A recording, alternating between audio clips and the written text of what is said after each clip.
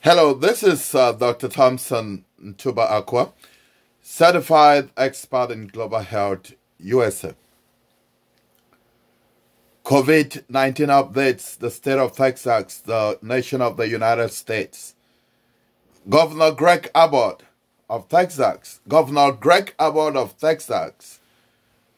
has released new executive orders speaking. And the city of Lubbock in the state of Texas has ordered reopening of Texas businesses to full or 100% capacity.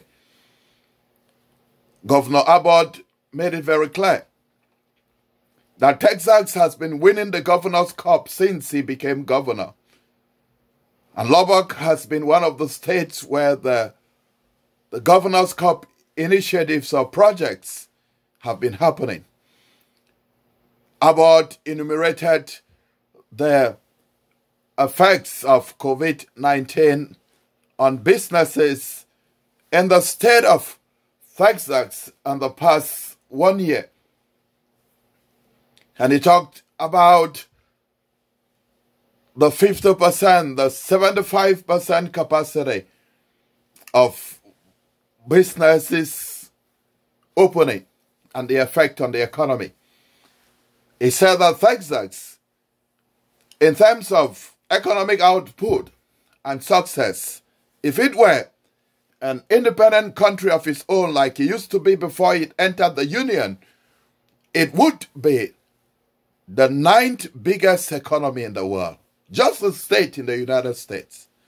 And Abbott talked about how COVID has affected Texas, and that as the chief executive officer, in the city of Texas, in the state of Texas, he's ordering the reopening of businesses to 100% capacity of a complete opening of the state businesses as of Wednesday, that is 10 days as of today, or 1 week. That is starting Wednesday next week. The state of Texas will be open for business 100%. Governor Abbott gave a number of indices and criteria which motivated the state's decision to open to that level. He talked about vaccinations and the millions of vaccinations which have been done in the state.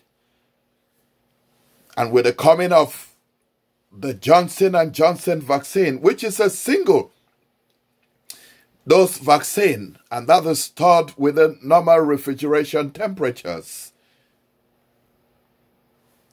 there is the ramping up of vaccination, the putting in place of mega vaccination centers that will help get the state to some form of massive vaccination that may go a long way to secure the herd immunity that is needed. He talked about therapeutics, the antibody therapies which are in place, the know-how of the personnel and the different hospital systems in the more than 250 counties that make up the state of Texas. He talked about the measures which are in place. All of those, as Abbott says, the know-how of the personnel, the successes of the hospital systems, worked towards the decision he has taken. He also cautioned that there should be personal responsibilities in all the cities, in all the states of Texas. Abbott made it clear that if 15% of COVID if 15% of hospitalization in the hospital regions of Texas are COVID cases, the counties can put in place mitigating measures in order to help bring down that number.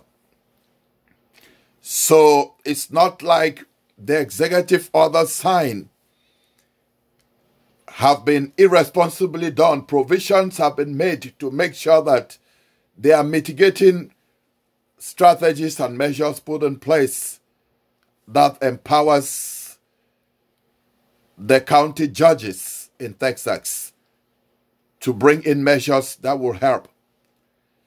That notwithstanding, there are many county judges that are already speaking against the Abbott decision. Judge Lina Hidalgo of Harris County says that it's a distraction from the failures of the electricity grid in Texas. Mayor Sylvester Turner of Houston is unhappy